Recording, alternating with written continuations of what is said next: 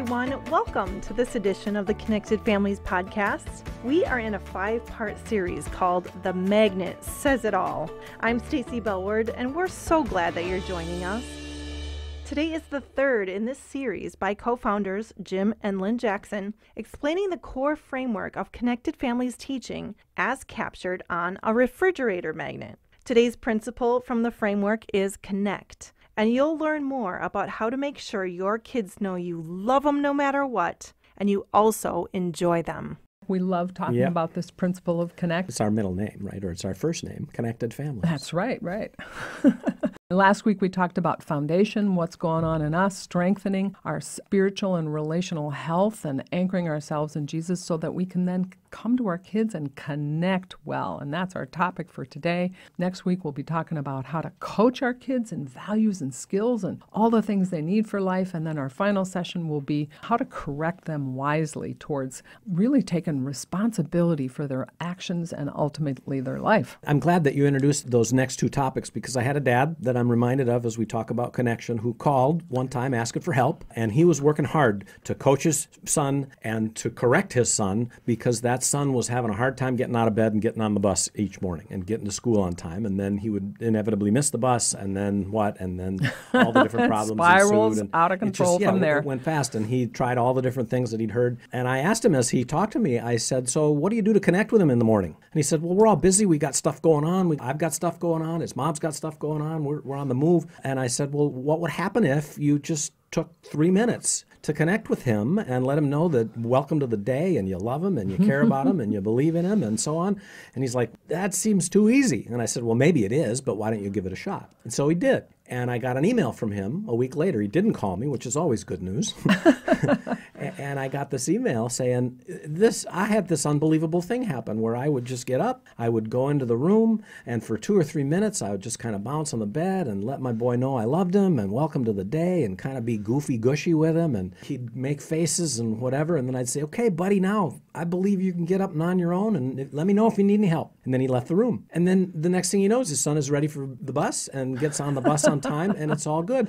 And he said, I can't believe that just by connecting, everything went so different. My morning was so much easier. His morning was so much easier and efficient. Mm-hmm. Now, I don't want to hold out what we're going to talk about today as like the Put your quarter in and you get that little Snickers bar of good behavior. But it is evidence, isn't it, about what happens inside of people really of all ages when we feel cared about, when we feel loved, when we feel valued rather than just like we're somebody's bullet list of agenda for the day. Right. So often as parents, we know all the things that have to get done, and so we start our engagement with our child by downloading our angst. And then we wonder why our kids resist us and are defiant to us. And then we blame them for, they're just so disobedient, when it's like, wow, I just like overwhelmed my child with, negative attitudes and anxiety and commands and all this stuff. And I overwhelmed them. And in the context of our work, we've hardly ever heard a parent in 20 plus years of doing this kind of thing say, I really don't love my kid. Right. The parents that we engage with anyway are parents who love their kids, which I think we all do. But the question, if we love our kids, is how do they know it and how do they interpret it? And so we ask this question as it relates to connection, which is a key question. It's not, do your kids know you love them? Because most kids will say yes. I know my parents love me,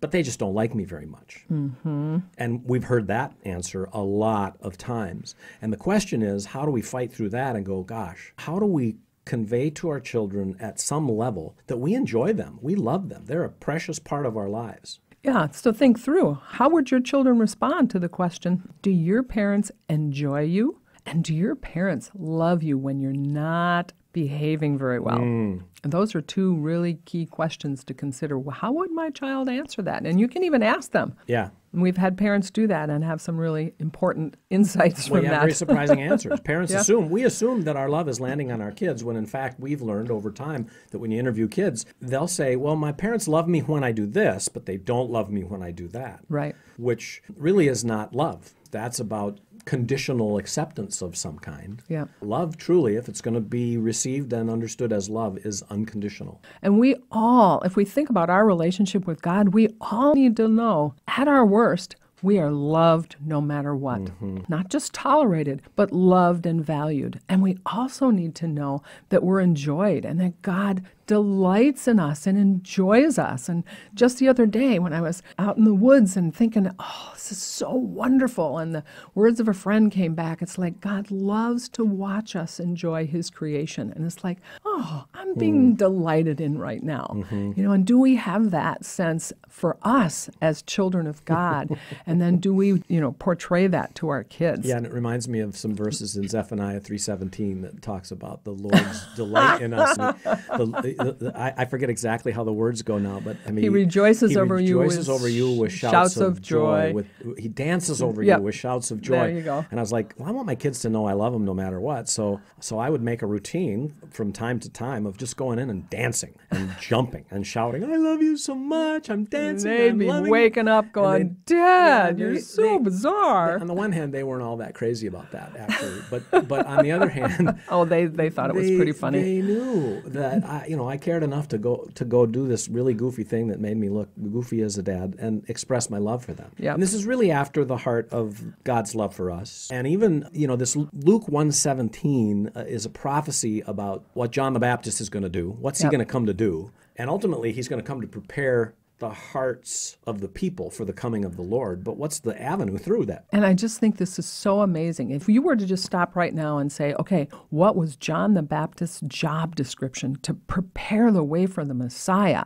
What would you answer? But I love what the answer is, because it says, and he will come to turn the hearts of the fathers, and some translations say parents, to their children. To turn the hearts of parents to their children? That's like his number one job description. And then it says, and to turn the disobedient to, and you think it's going to say obedience, right? That's what the Pharisees probably would have wanted, but it doesn't. It says, and turn the disobedient to the wisdom of the righteous, to make ready a people prepared for the Lord. Wow. God cares so much about our family relationships that the way for the Messiah was paved by hearts of parents and kids being connected and hearts of disobedient people beginning to value God's wisdom. And we think that's like the most amazing summary of that essence of parenting that's probably in all of Scriptures. Keep your hearts connected and focus on building wisdom. Yeah, it's this heart position of I'm for you, I'm with you, I believe in you, and we use the word connected to you, the hearts of the parents to their children. And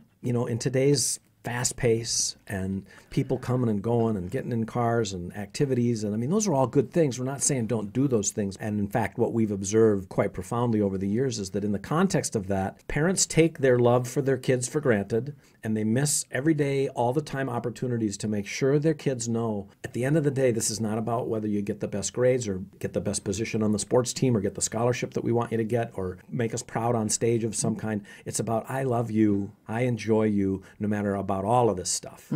There's so many different ways that we can communicate this, and it really helps to be intentional, because in this fast pace and in all the frustration sometimes that builds up, it's like the child that's the most difficult is really the one that needs our connection most, but that's often the one that parents get so frustrated over that child's behavior that they just don't like them anymore. So it takes some real intentionality to begin to turn the momentum on that and to just think in terms of what are the little ways that my affection lands on my child. And I remember the day that we asked our kids, it's like, what do we do that helps you feel loved? And they had 3 very different answers that we couldn't have predicted. But that's a super helpful question to ask your kids. What do I do that helps you to feel loved? Because I want to do more of that. One of the kids liked special dates, another one liked snuggling, and another liked mercy when he blew it. And by mercy, he didn't mean I get off the hook. It just meant a loving approach to my misbehavior. And so a lot of times when we talk about connections, parents think, I don't want to get down on the floor and play Legos or Barbies for half an hour. And then when I get done, I've put all this effort in, and then my child goes, what? We have to stop now? And then they have a meltdown, and then I get mad because they're ungrateful, and then the whole thing. So we try to help parents turn this momentum by just doing multiple quick little fly-by affection doses during the day.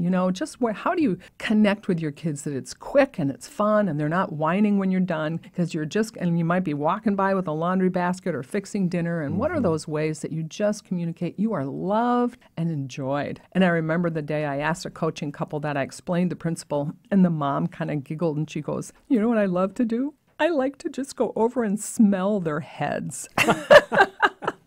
And I just thought it was so funny. I'm sure she was very sensory sensitive and smell was a big deal. But it's just motivation to keep them clean. Right, too, exactly. So that's good. But it's just such a statement of I love the essence of who you are when you're doing nothing in particular. Yeah. And the dad said, I kind of point at them and wink and keep pointing until they wink and point back. Yeah, little things, just right? Little We can do quick so things. many Yep. little things. As you're talking, I'm thinking about involvement that I had years ago with early childhood family education folks in our school district. And they build into their curriculum little opportunities throughout the day where they just pause and make sure the kids know they're loved, they're valued, they're cherished. And the one that I remember the most is one of the first things that they would do as the kids would gather and sit around the circle was this little song that they would do. So say your name is whatever. Joshy. Joshy's here today. Joshy's here today. Yay, Joshy. And everybody would kind of do a little cheer and so on. And Joshy would just soak it up. And then they'd move around to the next person and do everybody in the circle. And two things happen. One is that the kids whose turn hadn't happened yet couldn't wait for their turn. But the kids who'd had their turn loved to give the love to somebody else. They loved to pass it on. So what a dynamic, right? When we receive it, then it's a lot easier to give it away. And we see that dynamic in parenting too all the time. Yeah. And it's really helpful to just start to build those routines of connection in. And I remember there was one of our kids that when he'd come down the stairs, I'd go, "Oh boy, it's my boy." And that was how he was greeted every morning. And then there was one day that I was immersed in my book and he sat and waited on the top step for a while and finally said, "You didn't say, 'Oh boy, it's my boy.'" I was like, oh my gosh, that was so important to him. Yeah. So now you're not going to say that, when your teenager come home from school, but maybe it's like, maybe you do a routine of, "Hey bud, I fixed your snack. If there's anything important you want to tell me, I'm open. Otherwise, if you think of it later, that's great too." Or even a grown-up rendition of that. "Hey, it's my boy. What's up? How you doing today?" Yeah, right. And the teenager might not even respond, but right? But if they hear it, then they know that it's there. Yep. It's not our job to get it to work an outcome because then it's conditional. Right. It's our job to just keep finding little ways to express unconditional love. So parents have done this through notes in lunch boxes, through text messages, through Instagram posts, just little things, but, not in the context of Instagram posts, "My son did this really cool thing that makes me proud, and here's a picture of it." It's just little stuff that has no strings attached, isn't connected to any performance or achievement. It's just for free. And that's a really important thing, is to not have your self-worth tied to it. And this is where foundation feeds connection. It's like if our kids are if they sort of grunt at us and then we get all sullen and like, and then we're kind of sullen the rest of the afternoon. If they sort of grunt at us, we can look at it, well, that's an opportunity to show that my love is unconditional and it's not tied to their response and I can be okay. Yeah. And that speaks volumes. So it's really an important opportunity of getting rejected is to be okay and still be loving towards our child. This sense of loving our kids, helping them to know they're valued and cared for, even in the context of some of their struggles. We love talking about this topic, but we're going to take a break right now. And when we come back after the break, we're going to talk about how to inject this sense of loving our kids, helping them to know they're valued and cared for, even in the context of some of their struggles.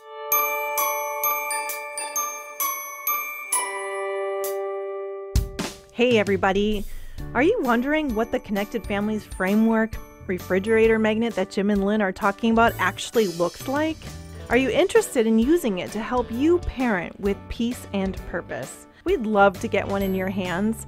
The magnet is only $5 and shipping is included. You'll find all the information in our show notes or go to our website, connectedfamilies.org. Many parents have found that the magnet has been a great quick reference that guides them through heated parenting moments. For me, it's been a valuable tool that I've used many times and has completely changed the way that I've shown up in hard parenting moments. It's really changed so much in my family. I just can't recommend it enough. Be sure to check out our show notes or go to connectedfamilies.org and get your framework magnet today.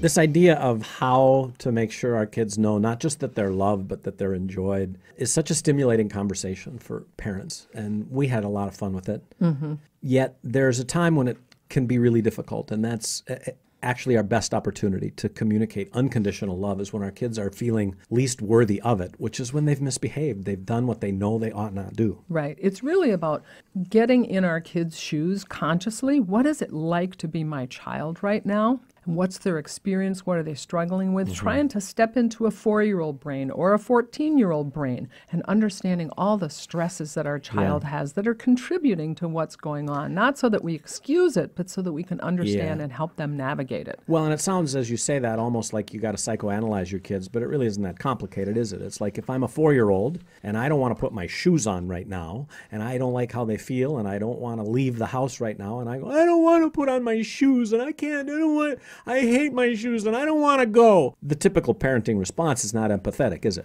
No, it's like, I know you're frustrated, but it's time to get in the car. So what would be an empathetic response to that would help my brain settle down and develop some wisdom? So a parent could empathize by just simply going, it's hard to put on your shoes when you're right in the middle of your Legos and you don't want to stop playing, and sometimes they don't always feel comfortable when you get them on, and then you have to get out to the car. It's a bunch of stuff, isn't it? Yeah. I get it. That's hard. Do you need a little extra help, or can you do it all by yourself? I want to do it by myself. Oh, okay. Which is not how it always ends up working. Of course not. The goal isn't to get it to work that way, but our best shot at having it go that direction is for a child to know they're joined, they're understood. What about the 12-year-old who forgets their homework and gets in trouble for it? I got to school and I told my teacher I did it, and they didn't believe me, and they told me it was too bad that I didn't remember it and I'm going to lose my grade. Oh, I saw you working hard on that last night, and then to just not get credit for it, that's got to be frustrating. Will you argue for me?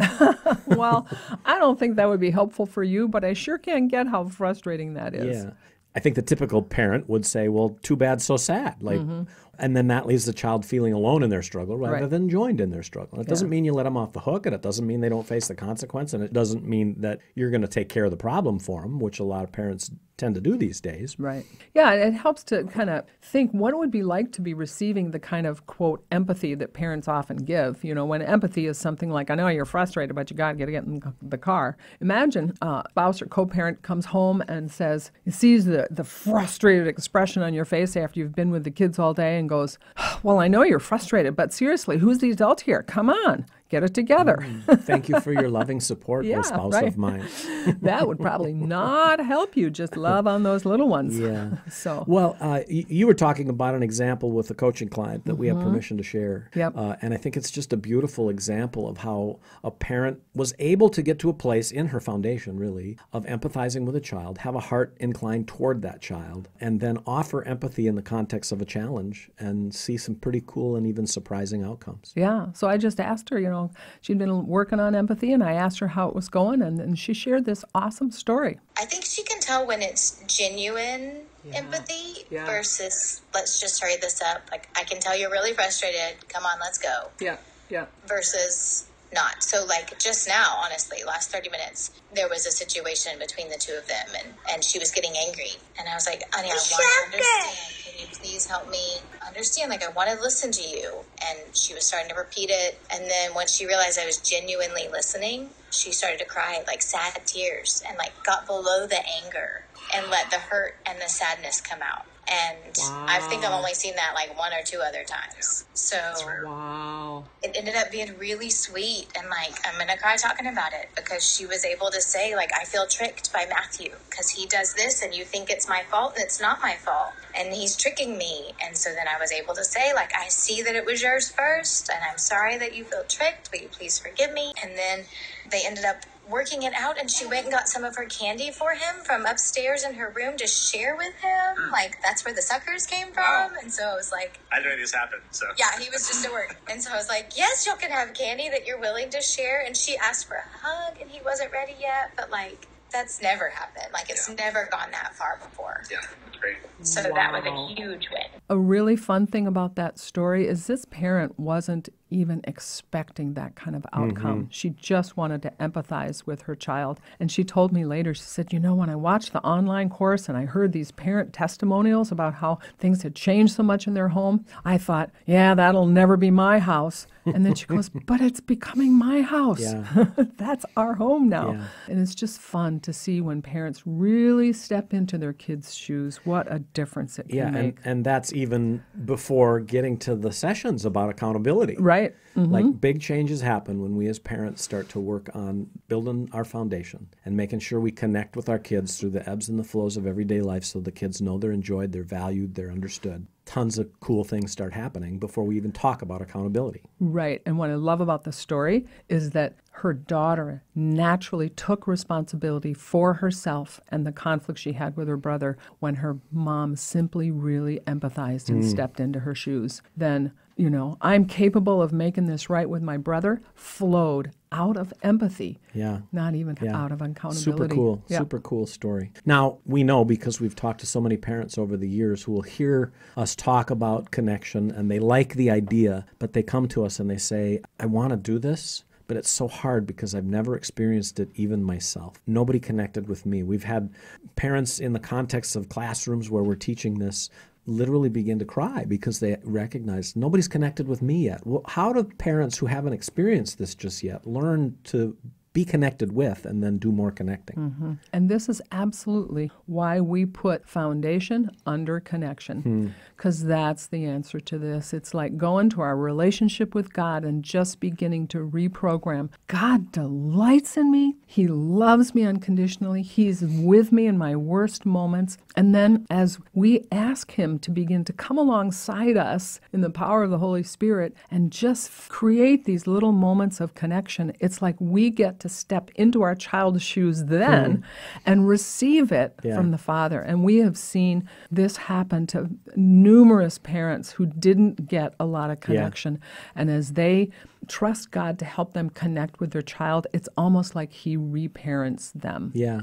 And we've seen another way that people get sort of reparented like you're talking about, just in the context of the body of Christ. The surrogate parents, who are the people in your church and your community of faith who you watch and you go, gosh, they seem to enjoy people. Like, well, go hang out with them a little bit more and allow them to enjoy you and see what that feels like. And even let them know what you're up to. It's like, I watch you and how you enjoy people, and I've never been enjoyed like that. I'd like to hang out in your Bible study or in your group or go to your breakfast or spend time with you. And the body of Christ and the people in it and these people who become surrogate friends, brothers, sisters, parents, to connect with us and love us no matter what, are a huge on-ramp to learning what that's like. And then the work becomes, how do I receive that and then translate that into my relationships with my kids? Yeah. When I talk about grace and truth for moms, I talk about getting in touch with what you need to be filled up, through the body of Christ and finding a mentor, but giving them their job description.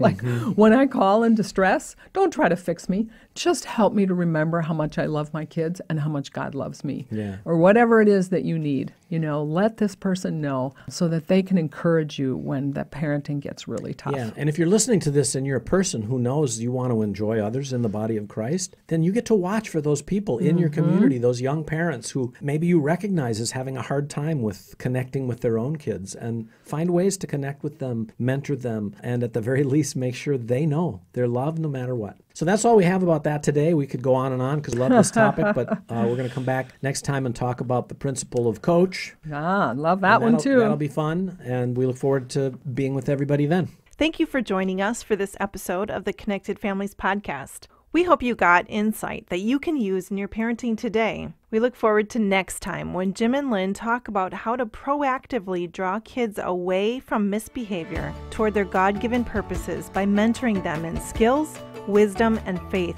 For more information about Connected Families or to pick up your own Connected Families Framework Magnet, visit connectedfamilies.org.